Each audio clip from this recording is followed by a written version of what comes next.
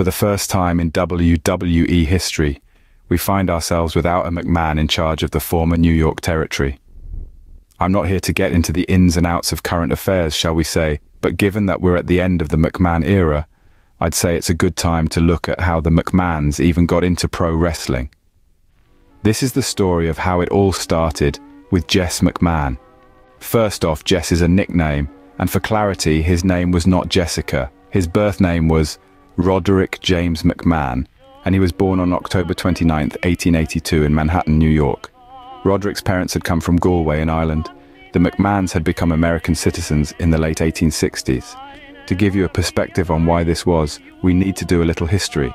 Between 1845 and 1870, more than 2 million Irish immigrants had arrived in New York City. There's a multitude of reasons, including the promise of land ownership and greater religious freedom. But also it's notable that this mass migration of the Irish peaked during the Great Famine of 1845 to 1852. The Irish were fleeing these difficult conditions that had been brought on in large part by the British for a better life in the United States.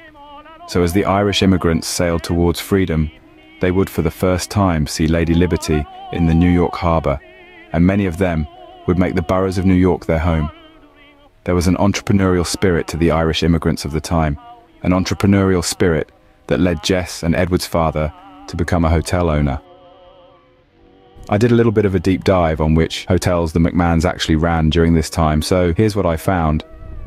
On one of the naturalization index forms from the time that I found, there was the address of Roderick McMahon I, the father of Jess and Edward McMahon. The address was simply put as Manhattanville. That's rather vague. Thankfully, there's another naturalization form in there that shows his address as 142 West 41st. That's around 5 miles out of Manhattanville, so it's close enough, I guess. Maybe they lived in multiple places. What took me out though is that when I googled the address, it showed me the iconic Knickerbocker Hotel in Times Square. So at first I thought the Knickerbocker was the hotel the McMahons owned. Turns out that the Knickerbocker only opened in 1906. Roderick I was already a hotel owner when Jess McMahon, aka Roderick II, was born. A little more digging and I solved the mystery before the Knickerbocker occupied that site. There was another hotel that stood there called the Hotel St. Cloud. Guess when it was opened? 1868. The same year that Roderick McMahon I became a United States citizen. The only picture I could find of the hotel during this time is a photo of the Rossmore Hotel circa 1885. On the left you can see what I believe to be the Hotel St. Cloud that at the time the McMahons were in charge of. Can I get a like for my detective work on that one? Sorry for the brag there, I've just literally seen no one else that's written about this topic present that information, so I'm a little proud of finding it. Jess and Edward McMahon would take after their father's entrepreneurial spirit. It's interesting how, in every generation of McMahon, from Roderick McMahon, the first to Vince Jr., the entrepreneurial business sense has been passed from father to son. With a diploma from Manhattan College under his belt at 17, Jess and his brother Edward would forego a career in banking, which they had been earmarked for, in favor of promoting and managing sports teams, including founding the New York Lincoln Giants, a black baseball team, and the Commonwealth Big Five, which was a black basketball team. At the time, for context, sports were segregated by race. It was a very different time. The McMahon brothers' true strength was in promoting boxing. In 1915, whilst touring with the Lincoln Stars, which was one of their teams, they went to Havana in Cuba and co-promoted a 45-round fight between Jess Willard and Jack Johnson. The McMahon brothers had name recognition and goodwill established in Harlem at the time. They opened up the Commonwealth Casino on East 135th Street, Madison Avenue in Harlem. It served as a venue for many of their sporting events, including basketball and boxing. They would see successes in all these ventures, including the Commonwealth Big Five winning World Championships in 1923 and 1924. When they booked boxing events, they would cater to the growing black population in Harlem. They became savvy to the fact that fights between black and white fighters drew the largest crowds, given the diversity of those in attendance. This was breaking the mold of what the norm seemed to be with athletics and sports at the time in America.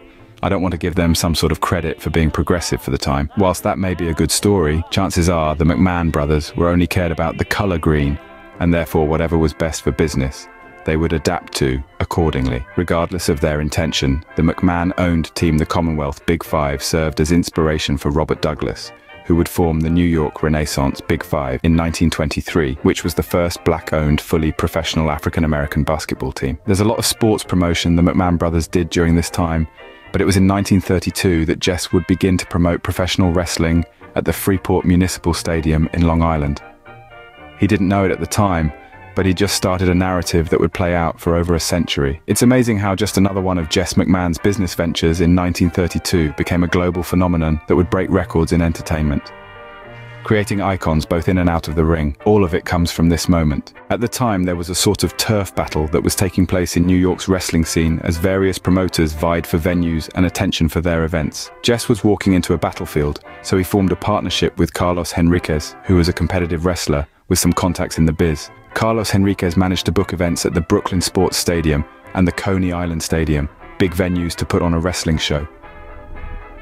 Business was picking up for wrestling in general at the time, as it had barely shifted from a legitimate competition to a shoot at this point. During the 1920s, a group of wrestling pioneers known as the Gold Dust Trio had control over the pro wrestling industry. However, their dissolution in 1928 had made it open season for promoters trying to take over the now exponentially expanding wrestling business. The business was going from carnival shows and county fairs to stadiums, and Jess McMahon was going to make the most of that opportunity. Through his alliance with Henriquez, Jess McMahon was able to sign prominent wrestlers of the time like Gino Garibaldi, Jim Browning and Mike Romano, amongst others. So needless to say, Jess was doing well in the wrestling business and would have a long career promoting wrestling and other events. Eventually, Jess would meet the old guard of wrestling, who would open the door for one of his most successful business ventures. Jess would meet Toots Mondt, a pivotal member of the Gold Dust Trio, who had revolutionized the wrestling industry and turned wrestlers into stars. During the 1940s, Toots Mondt had commenced his takeover of the New York wrestling scene as a promoter, expanding his promotion with Ray Fabiano. However, initially, his takeover was unsuccessful, as rival New York promoter Jack Curley was preventing them from promoting in New York. Jack Curley had previously worked with the McMahon brothers, promoting that Willard and Johnson fight I mentioned. But after being squeezed out of the boxing game, he focused his ambitions on professional wrestling and basically became the king of wrestling in New York at the time. Curley had something of a stranglehold on New York wrestling at the time. Despite some setbacks, he had maintained a healthy level of success through the 1920s and early 1930s. However, it was in 1937 that he would pass away, leaving a power vacuum in the New York wrestling scene.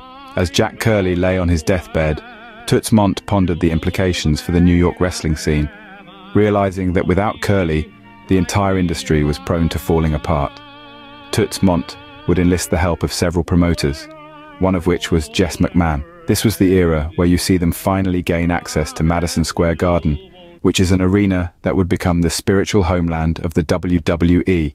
The story goes that Toots Mondt and Jess McMahon together formed the Capital Wrestling Corporation, which is the earliest ancestor to what is now known as the WWE. There's also some who say that Jess didn't found the CWC, and that by then it was Vince McMahon Sr., Jess's son, who was working with Mondt. WWE themselves credit Jess as the founder of the CWC, so I guess if anyone would know, it would be them.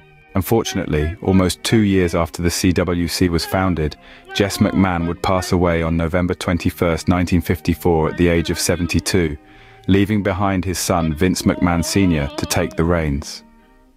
That's a story for a whole different video. I think Jess McMahon's story is interesting because it has echoes and hints towards what the McMahon family would become. To go from Roderick McMahon, the first who was an 1800s hotel-owning Irish immigrant, all the way to Vince Jr., is a hell of a lineage. The whole story is interesting to ponder in my opinion, especially now it's come to an end with the family business for the first time in 100 years no longer being a family business. I mean, Stephanie's still involved, and Vince's son-in-law is the boss. So it's hardly like the McMahon family run is completely over, but the father-to-son male lineage has now come to an end. Anyway, thanks for watching another Sarcastic Mark video, hope you liked it. History deep dives can get pretty wild, subscribe and all that good stuff. See you next time.